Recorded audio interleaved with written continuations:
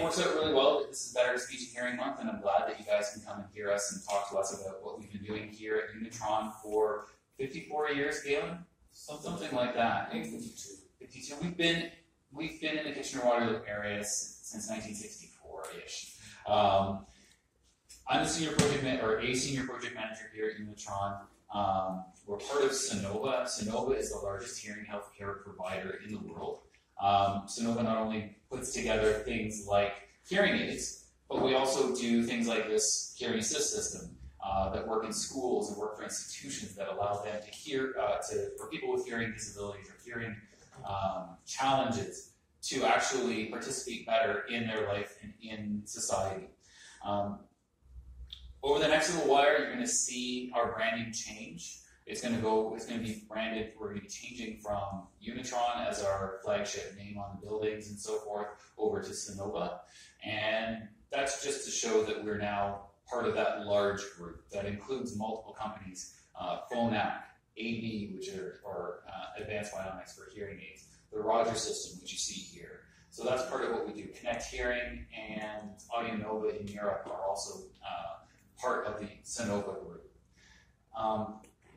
Yeah, so that's where we got with that. I've been working in electronics and software for around a quarter of a century now. And it seems every time I go to work for a new company or I go with a new challenge, the products get smaller and smaller. Before being here at Unitron, I was at BlackBerry doing BlackBerry devices. Before BlackBerry, I was at a company called Sign doing handheld computers. So everything keeps getting smaller and smaller. But each time, the computing power actually is staying about the same as we get that much smaller. At Unitron, I get to use these skills to work on products that directly impact people's lives, make people's lives better. Devices that can make a real difference, not in just the life of the person wearing the hearing aid, but in the life of their entire family, friends and family. Hearing loss, in many cases, takes a long time. You start to slowly lose your hearing. You stop hearing the S's and the H's in people's in the words, and you start missing words here and there. At first, it's the higher frequencies, and as the loss progresses, people start to hear less and less. It can take them even longer to realize that they need to get help. So they've lost their hearing, and then they actually, a lot of times, need to get pushed into being able to go and get their hearing checked and go to get hearing aids. And we'll talk about that a little bit more in a little while later. But imagine what would happen if we waited that long for corrected vision or for help with an appendicitis. Hearing loss can be the same thing. We want to make sure that as people start to insulate themselves into the world, that they actually, or that they start to see themselves being insulated in the world, that they actually start to, or can get help and be part of the world again.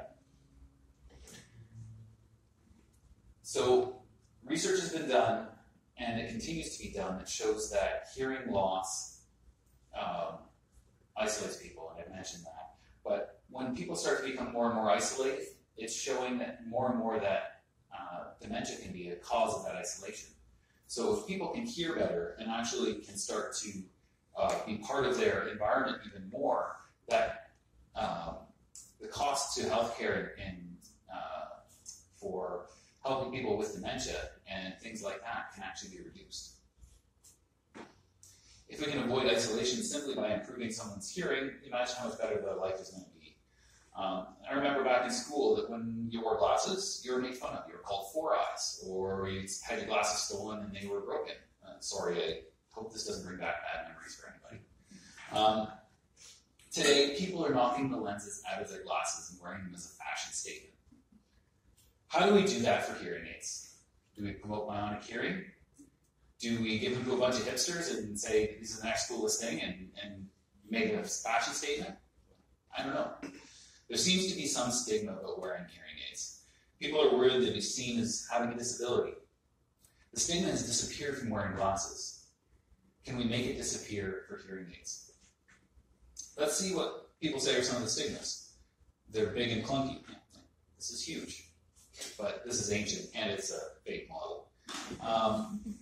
But they did used to be huge. This is a US 80, one of the best selling products for Unitron that we've ever had. And someone told me today that if they had a whereas full of these they could retire because they're still so popular in the market, especially for musicians. You know, sorry. These big clunky things, I only ever noticed the big clunky ones, the ones that stuck out of your ear. These ones were fit specifically to fit me. They will not fit anyone else in this room. The advances in hearing technology have gone so far that now you can just get them about this size, the size of a jelly bean. Can you see that back there, Chris?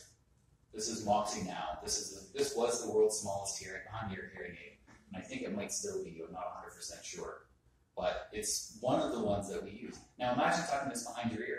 No one's going to see it, and maybe that's the problem. The only ones people see are the big, clunky ones. They don't see the really sexy-looking little ones. Sorry, Sarah.